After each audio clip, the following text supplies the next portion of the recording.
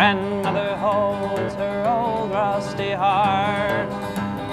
What makes it ache? Radio waves and blood on my chin and poisonous skin. I hope that when I get that old, I won't regret one thing I've done.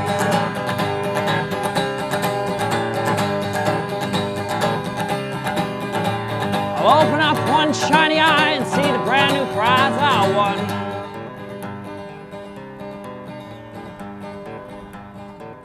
But House of Seven Sisters is a more thorough kind of song. So when it comes to opening, you know, you don't want to lull anybody to sleep, but if it works for a set, you know, it's always a good opener. And oil in my veins. I know one day I'm gonna fall, and I'm gonna fall hard. It was more of a 60s revivalist sound as opposed to a traditional, you know, authentic American kind of sounding thing. It was more of it had more pop sensibility, I suppose.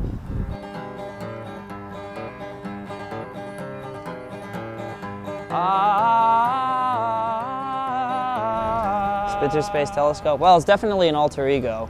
It's not too far off. It's not too far altered from my regular personality, but I mean, like being in the College of Fine Arts here, you know, that's a different, I put on a different filter when I go into that building. That's serious business because I pay $50,000 a year to be in there. And the opposite of that is when I'm up on stage acting like an idiot and people are laughing along with me. You know, those are two different sides of me, and I guess in between, the space in between is where they both kind of meld together a little bit.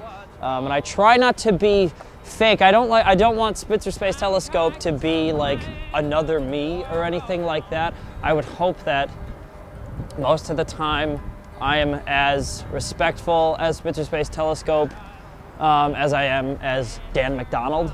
That's me.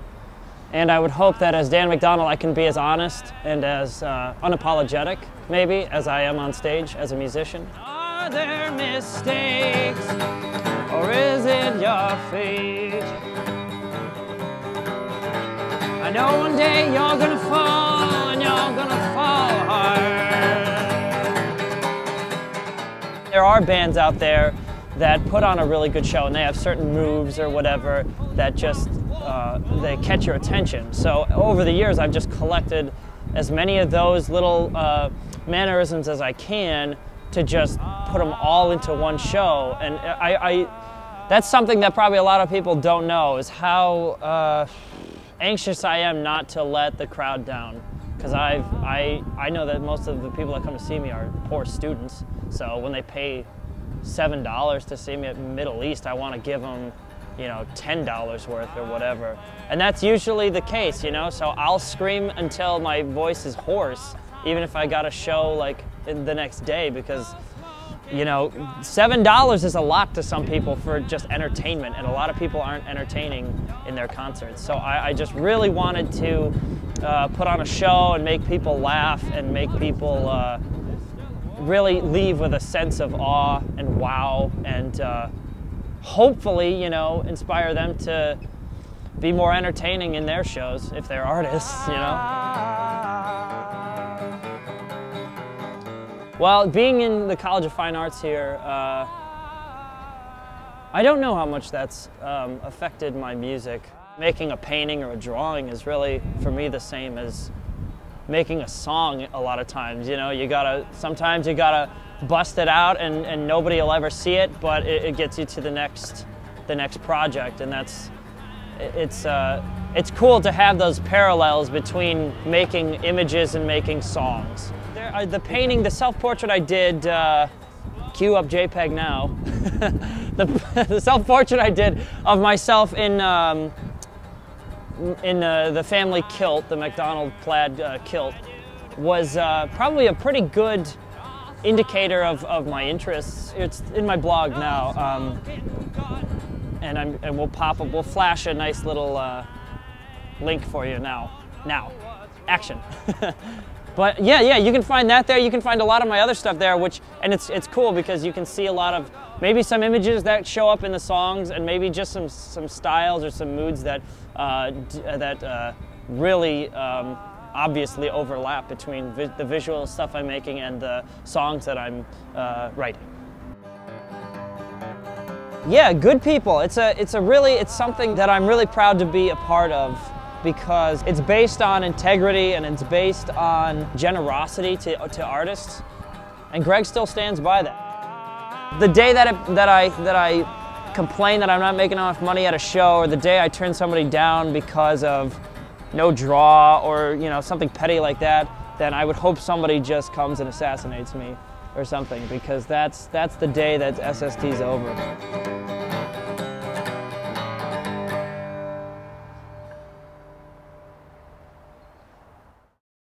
There's a song I wrote called New Rebellion, and that's a song that's probably the best song I've written yet, because it's definitely the most concise, it's the most clear, and it was the most, it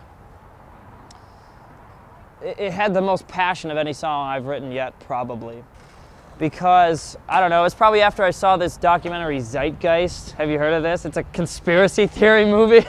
Oh, it's fucking cool though, man. I mean, it's probably all bullshit, but it really was like, that's not the point, whether it was true or not. The point was about questioning, whether you're just questioning things. And I guess it made me do that before I realized, conspiracy theorists are known for making these stretching these linking evidence that's not really true. But yeah, that was the inspiration for it. And then the best voice I could find for that idea was the old Irish songs of rebellion, because they've been doing that for years, man, against the English. And there was a single line in a song, or I'm sorry, in the Scorsese documentary, the Dylan No Direction Home documentary. There was a single line that Dylan said that probably inspired that whole song, which was, he used to listen to the Clancy Brothers, and he said, they would sing ballads that would make you want to cry, and then they'd turn around and sing songs that make you want to cut people's heads off. And as soon as I heard that, I said, that's what this song is.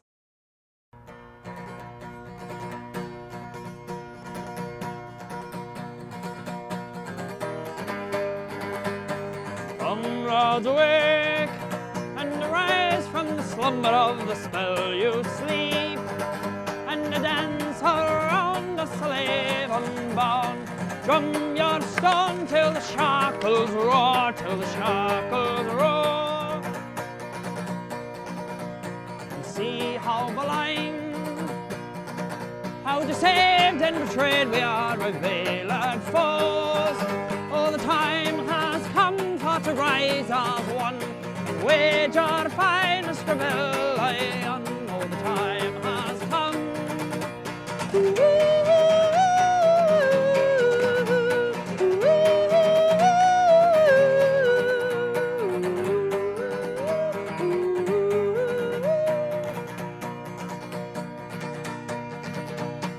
Noble we are, we'll deny our vengeance and defy our war, and no wonder our crimson blood will let spoil our freedom. One of the time has come for to rise as one. All the time has come for to rise as one, for to rise as